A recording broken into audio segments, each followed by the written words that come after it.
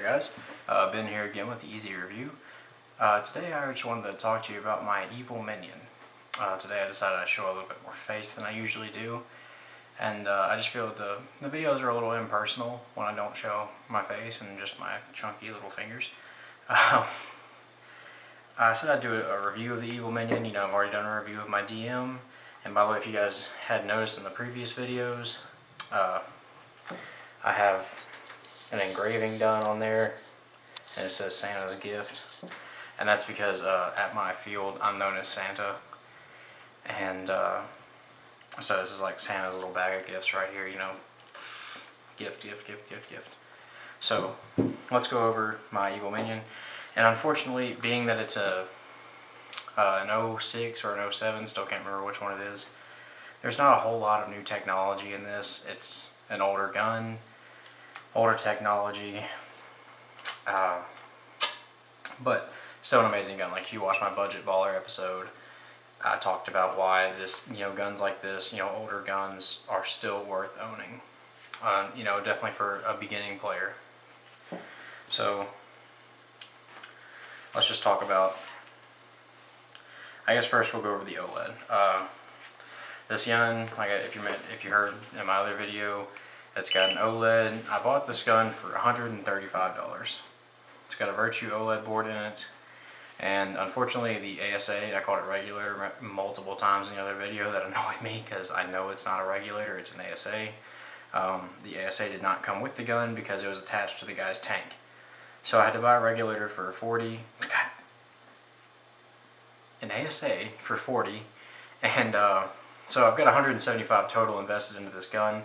And to those of you who know about these things, you know I can probably get $200 or $250 for it if I were to resell. And since there, not too many of them on the market, that makes them a little bit slightly more collectible. They're not exactly a collector's gun, but these were a lot like the DM6s and DM7s when they came out. They actually basically are modeled off DM6 and DM7. There's a huge amount of similarities in the frames. And this one actually does have an ultralight back, or ultralight grip, sorry. So, let's go over just, firing rate of this gun. Now, I did use it during tournament play. I'm actually going to stuff this, because I'm going to try and make this as quiet as possible.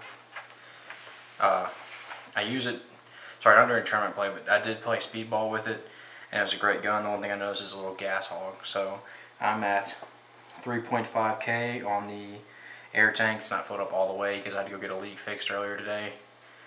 So yeah, we'll see how this fires.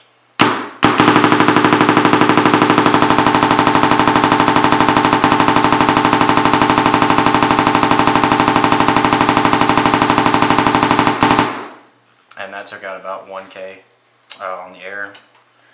And so I'm not really sure how many pods that was. Obviously I didn't put any pods through it, but I'd estimate around 3 pods, possibly 2, and that was 1,000 psi. Sorry. One cool thing about this gun, I've already turned the eyes back on, so there'll be no accidental fires. One cool thing about the OLED, it comes with drills. Now I'm going to try and make sure you can see this as well as possible. Now let's get that focus.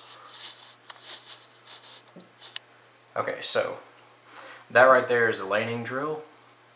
And really it just kind of counts your shots. They all have their own descriptions. If you look up Virtue board drills, they have descriptions of all of them. But it does come with a whole bunch of drills, like the gun up drill. It gives you it'll give you a timer. So like it'll say please wait for the beep, and I believe this one's 5 to 9 seconds, and it'll give you a noise, and you gotta pull the trigger really fast. I have the eyes on, so it won't actually register my trigger pulls because there's supposed to be a ball in it. So let's see. We got the reload practice. It'll give you a timer, then you just reload. Obviously this one really can't measure anything. It's just assuming you know how to stop it after you put your pod in. And this one's reload monitor. I actually can't remember what that one does. I honestly don't use many of these drills. The only one I really ever use is the gun up to practice, obviously getting my gun up. And it's got a front drill. Can't remember what that one does. It's got the ollie drill. Once again, can't remember what it does. And then there's the Russian Legion drill. And you'll never guess, but I can't remember what it does. And then we go back to, oh wait, no, there's a breakout drill. I forgot about that one. It measures, I think this one measures how many shots you can get off a breakout. And if you guys remember, they used to be, I think they banned it now, but there used to be something called a breakout mode. It's actually on this board, I know. It shoots full auto off of the first trigger pull and then resets to like semi or PSP, I can't remember which one, after the second trigger pull. And that's so you can shoot as much paint as possible with as little effort as possible off the break. And I believe most tournaments now ban that because obvious reasons. It's supposed to be a challenge to shoot your enemies. And yeah, then we're back to nothing. No drills, nothing, regular old gun. So let's get back out.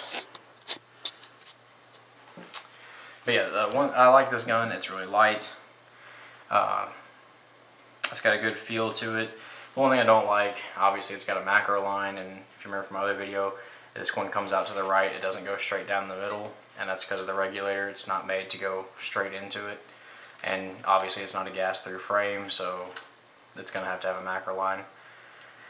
Other than that, this is actually a pretty amazing gun. My friend who introduced me to the sport, paintball, that was an Evil Minion was the first gun that he had. His didn't have an OLED. I think his was an 07. It was blue, and ever since then I kind of wanted one. After I bought my DM, a few weeks went by, and then I bought this Evil Minion because I found it for $135. I was like, wow, that's a steal. So I'm gonna take that. And now I've got my beloved Evil Minion. It came with a CP barrel, not this boomy that I have on it now. And by the way, if you're looking for a new barrel, like honestly the only time you should ever really be looking for a new barrel that didn't come with your gun is if you have a Mini, or I think some of, like not the Axe Pros, but the regular Axes, Mini GSs, regular Minis, and Axes. I think they all have kind of crappy stock barrels if I remember correctly. So the only time you should really be looking for a new barrel is if you have one of those. And a good cheap barrel to get is a CP barrel. They run about $40 new, and they're just as good as ultralights. Obviously they're not as light, but they're just as good. They work just as well. And I think they do sell a two-piece, but there's really no point in getting a two-piece when you can just get a $40 one-piece. If you don't have the money, that is. I much prefer two-piece barrels. They're easier for storage. Whenever you're packing up at the end of the day, it's a lot easier to just break your barrel down into two pieces and then put it in your case. So I've got this, I got the DM case, and I like to be able to stick my barrels in the little loops here instead of having to pack it up and put it in my gear bag. I don't like having it kind of float around in the gear bag. But yeah, that's my Minion. So I hope this may open your eyes a little bit as to what Evil Minions are like. Know that they're a high quality gun. They still compete with DMs. You can shoot just as well with this as a DM14. When I first bought the gun, like I said, I went out and played speedball with it all day. My only real issue, like I said, was that it used up a lot of air. And that could be something else. It may not necessarily be the gun's fault. Since it's an older gun, the previous owner may have done something to it.